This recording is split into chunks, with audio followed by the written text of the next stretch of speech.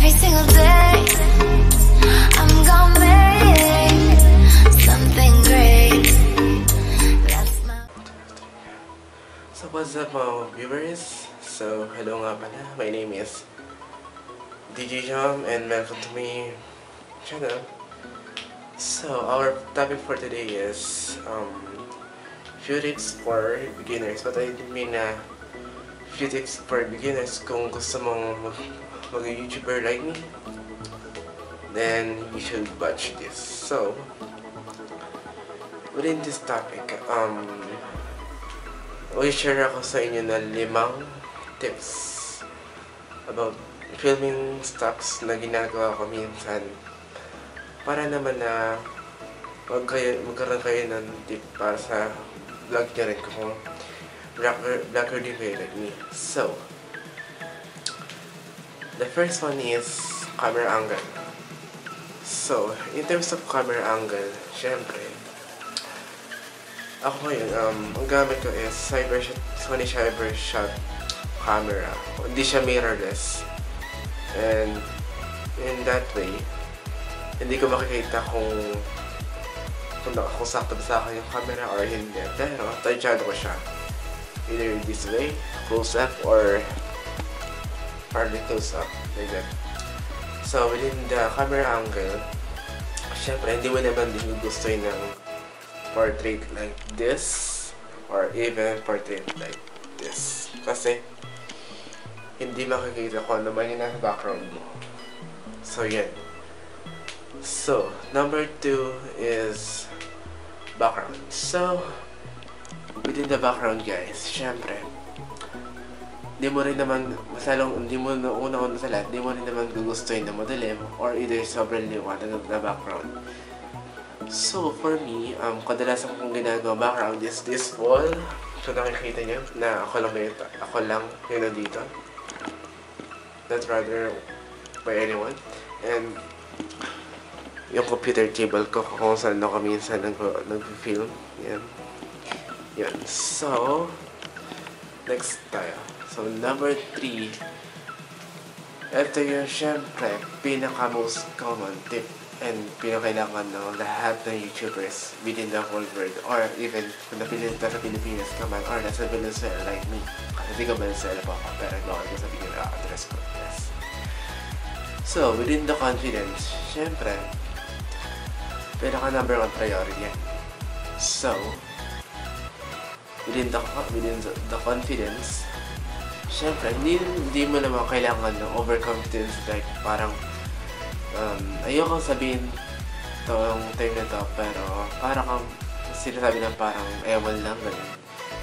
So, nakapag within confidence, like halimbawa lang sa akin is nakapag-vlog na ako sa ibang place like Venezuela People's Park and SM Venezuela. Yeah, sa loob po nun. So, within that part, i-flash ko na lang mamaya sa screen or no na. Like this one. Travel vlog nga pala to. So, yun guys, nag-ikot lang naman kami. Kung gusto niya malaman yung full name niya, just comment down below. Just kidding around, you know. I punch you later. No, don't worry. I punch you. I'm just kidding right now.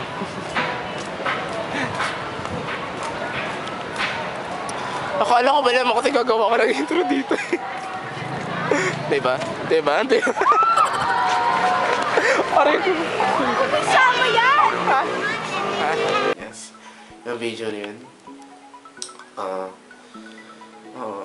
Yung sa video na sa travel vlog ko within the SM Val, may kasama po ako doon, which is para sa project yun. Pero ako, dual yun. What do I mean na dual is per project at for this my channel. So, number 4 is video quality. Video and audio quality. So, within that term, syempre, unang-una video. So, pagdating naman sa video like this, kailangan mo minsan syempre i-balance yung lighting and syempre yung darkness. So ngayon, ang ginawa ko para hindi maging like, ginamit ko yung phone ko as LED light yun. Kung nakikita nyo, naka-tripod siya. Labinan natin ng konti. Okay. So, kapag dinignan nyo sa brightness, so yan, nakatodo na yung brightness niya.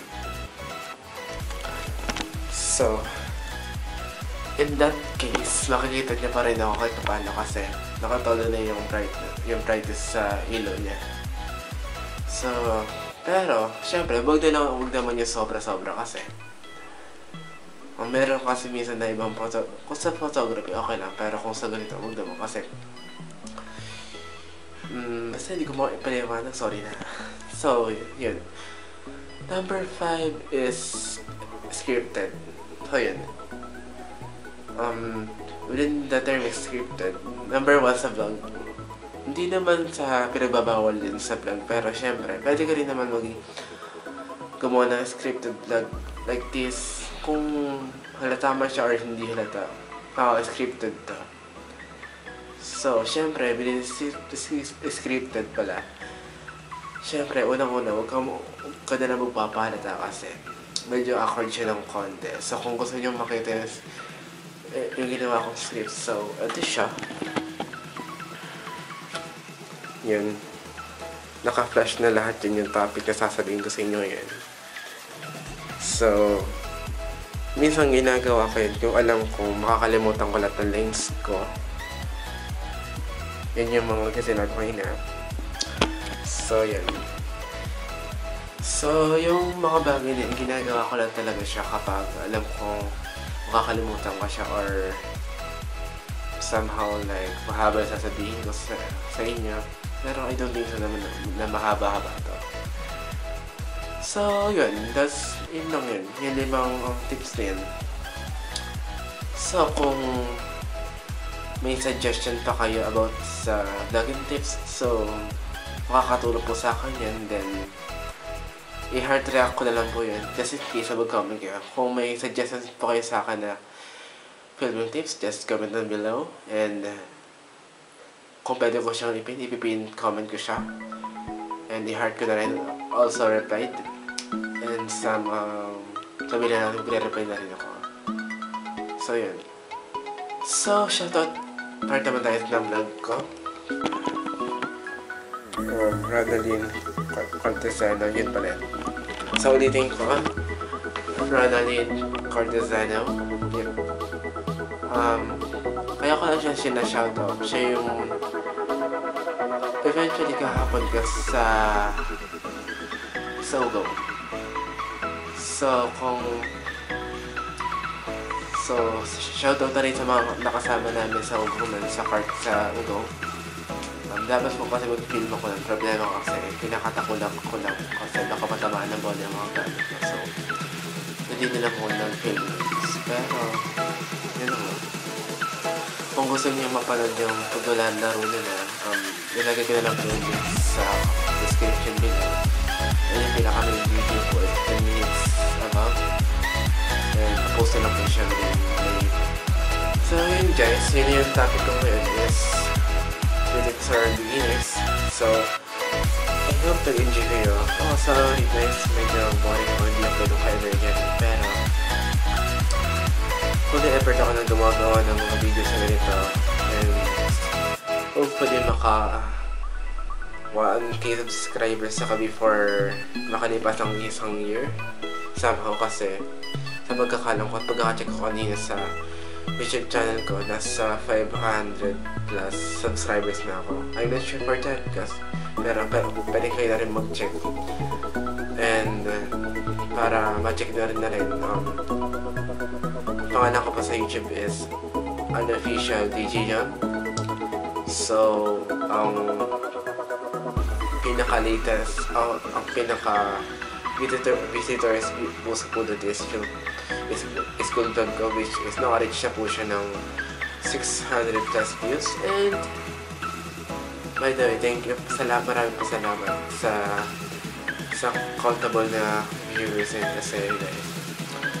Patotoo lang, yun lang yung pinakamarami ng viewers sa vlog ko na hindi ko na-expect kasi medyo magulo rin siya and medyo madami rin siyang transitions pwede ginawa ko within from the house and within the school.